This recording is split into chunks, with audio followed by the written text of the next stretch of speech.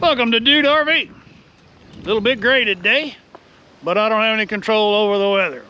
Right now, we are gonna explore way out here in West Texas, not way out in West Texas, but I'm out in West Texas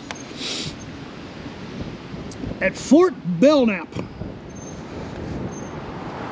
This is one of the many forts built by the United States. It was established in 1851 by General G. Belknap, and located by Captain R.B. Marcy. All right, so they actually have a museum. We're gonna do some exploration. I'm not gonna make a real long, boring video out of this. We're just gonna check it out. This is all a reconstruction done by the CCC back in the 30s.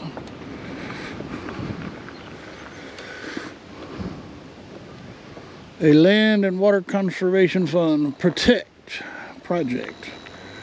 So this is operated by the county.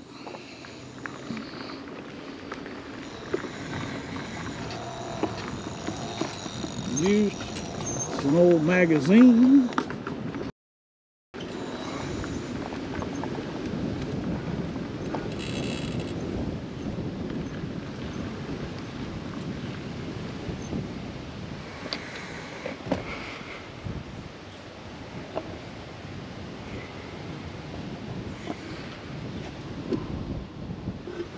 (1936) Magazine, 1852. Chapel of Peace, 1954. That's interesting. Now, what I found out when I pulled in is that if you're an RV traveler, if you have a big family reunion and you need a cool place, they will rent this out for a family reunion type function. Best of all, they have RV connections, water and electric. There is no dump station, so just know that. Conserve your water wisely. Well, that's really cool.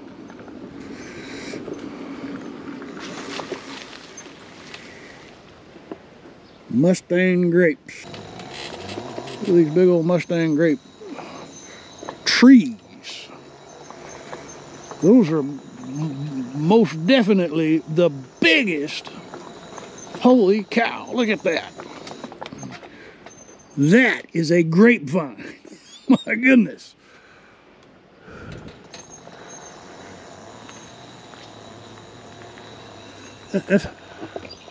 That's the biggest grapevine I've ever seen. I knew Mustang grapes got big, but man!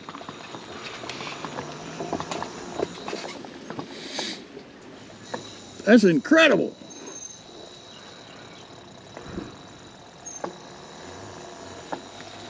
So there's a restroom facility. There's some activity type stuff. Swing set! Swing as high as you can and jump out.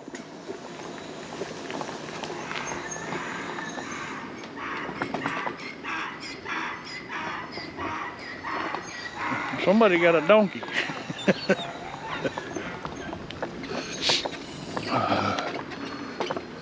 Tonkawa Scouts. Interesting. Tonkawas. Such a pretty little place.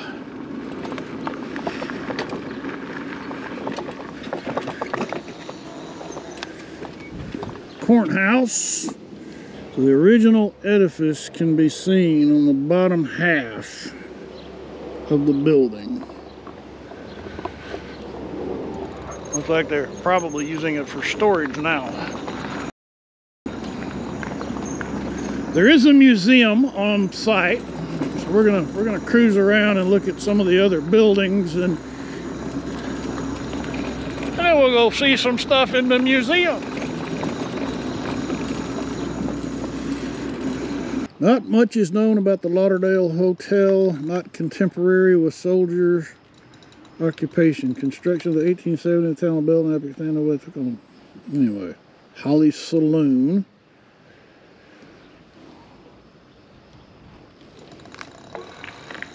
Well, I guess that must be the hotel. Oh.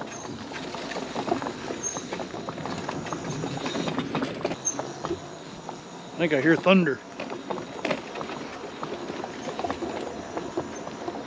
What is this marker over here? Past this point extended a military road connecting Fort Belknap and San Antonio, blazed in 1851 by Lieutenant Francis T. Bryan of the U.S. Army, traveled by troops, supply trains, and frontier settlers. Interesting. Very neat.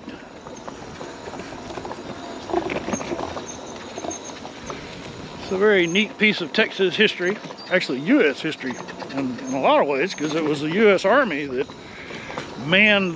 built and manned the forts. More of those swings. Some big old guns right there.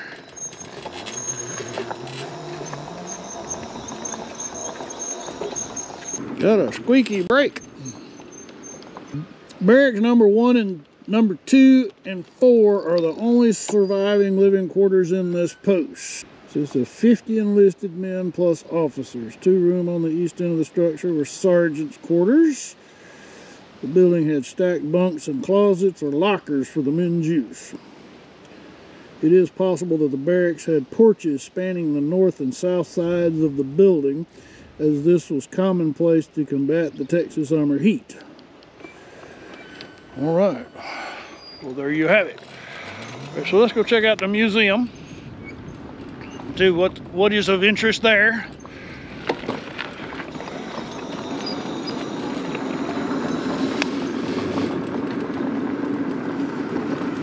Oh, we missed a sign.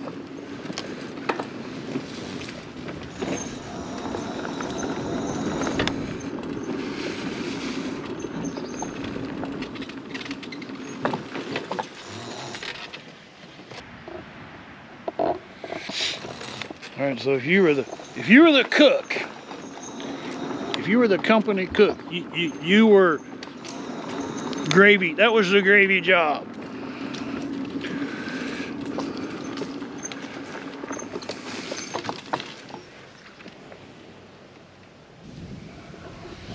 Apparently they were well armed here.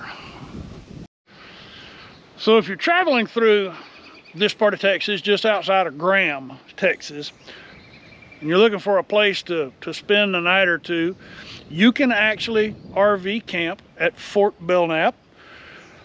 3 nights. That's your maximum stay. It says here it's $10 per night, but I think they've had a price increase. I think he told me it was $15. Anyway, a little thunder rolling. Let's go check out the museum.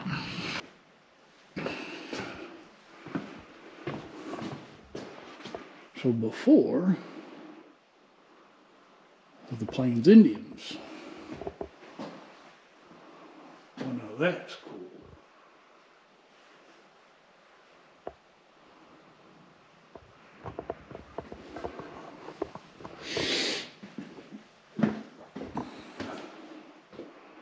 And Fort Belknap was one of the forts built by the U.S. Army along the line.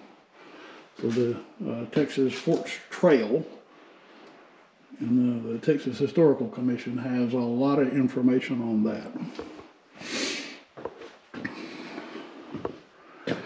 Oh, that's cool. A rattlesnake skin holster.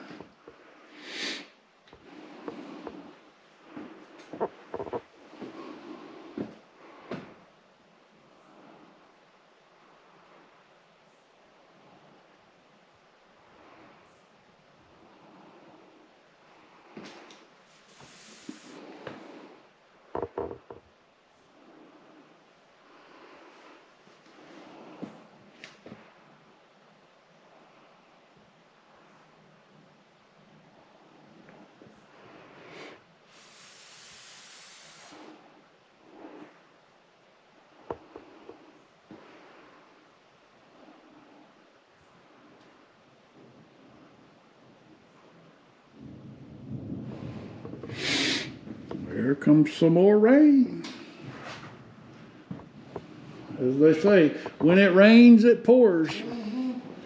And it has been pouring a lot.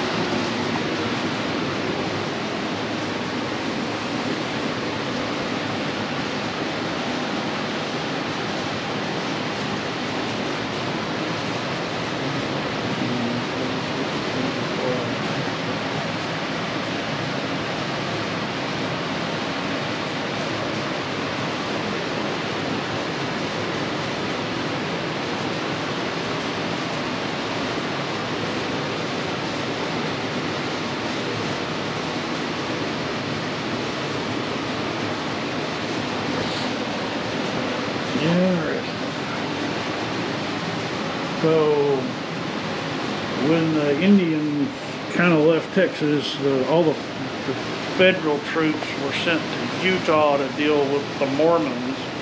The Texas Rangers actually would rendezvous here.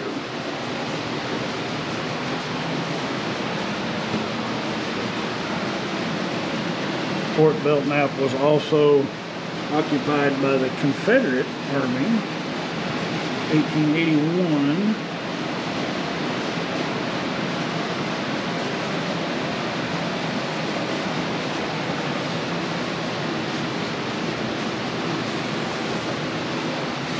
And then federal reoccupation.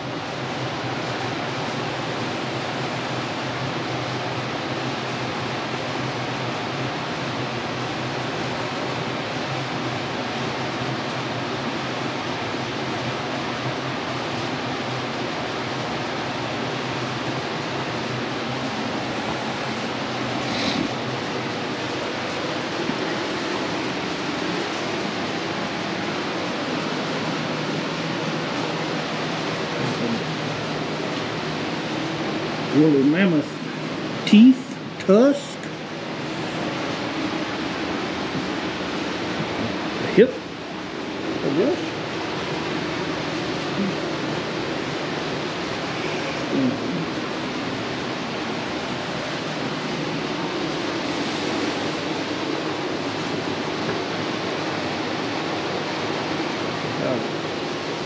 Talk about roughing it.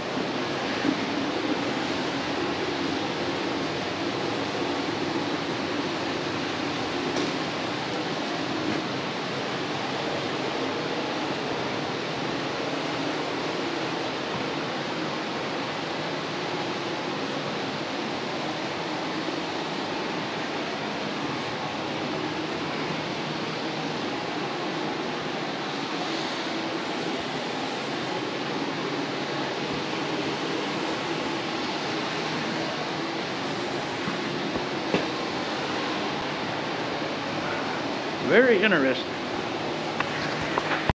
So now that we've toured the grounds and we've wandered around the museum, I've been having some conversation with the proprietor, Jim Hammond, and I've asked Jim to give us a little insight as to what gets him excited about being the proprietor, the caretaker, and to tell us a little bit about Fort Belknap. Absolutely. So this fort was started in 1851, and it replaced the fort that was at Fort Worth. If you're familiar with Fort Worth, there's a street through downtown called Belknap. That was a direct military road here. So in 1851, they established this fort, and by 1853, they closed Fort Worth and moved everything out here. And that's because of westward advancement, because settlers moving west. For me, I think probably one of the things, as I've studied this history here, we've redone this museum, and one of the things that I've realized in studying the history of Fort Belknap is how much impact Fort Belknap had on the nation as a whole, military-wise. There was a lot of things that the military learned here at Fort Belknap. There was all the soldiers were being taught out of West Point, so they knew one type of warfare.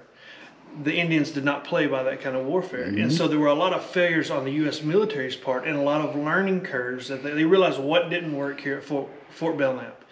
And later, especially during the Civil War and afterwards with the Red River Wars and the Indian Wars, you see those things that they learned put into action and put into play. And so for me, telling that story, I think it's really not just locally what Fort Belknap means to the local area, but what it means on the grander scale, on Texas history and American history, how much is learned through that. So that's kind of my biggest, I think that's one of the things that I love the most about the fort. So why, in your opinion, would someone want to come here? Well, I mean, you obviously, if you're coming to Fort Belknap, you have an interest in history, and I think whenever we think Texas history, we usually make these leaps. You go from the Texas Revolution to sometimes maybe the Civil War, but usually it's Texas Revolution, and then you go into the cattle drives, or the trains, or the oil boom, and all that stuff. And there's a huge gap of history that's missed, and that is the 1850s. The 1850s is probably the most overlooked history whenever you talk about Texas history. And so that's why I would say come here to learn that aspect of it. So as an RVer, if I was rolling through this part of Texas just exploring, I can camp here? Yes, sir. Yes, sir. And the fee for that is? $15. $15 a night. How does one go about getting a site? Probably the best thing to do is call ahead, 940-846-3222. If you're just driving by and we don't have anything going on, you're going to get a site. You'll be able to stay here. But we do have family reunions on the weekends and stuff, so just be aware of it. Is there a website where people can learn more about Fort Belknap? Our Facebook page. On Facebook? Yeah, just look up Fort Belknap, Texas. Where there is a Fort Belknap, Montana, which was an Indian reservation, named after General Belknap's son. So you make sure you had to put in Fort Belknap, Texas, so it'll lead you to everything here. I'll put a link in the description below so you can check that out. So there you have it, Fort Belknap. Interesting place. If you're looking for a cool, just an interesting piece of history to visit, if you're looking for some interesting history, then you should come pay a visit to Fort Belknap. Maybe spend the night, maybe not, but stop by and learn a little bit more about Texas history. Hey, if this is your first visit to Dude RV, I'd sure appreciate you considering clicking on that subscribe button. And for those of you who have been following along, thank you. I'm so deeply honored. That's why I do what I do. That's why I get to see these cool places. And for my patrons, you rock. Thank you. All right, y'all come back now, you hear?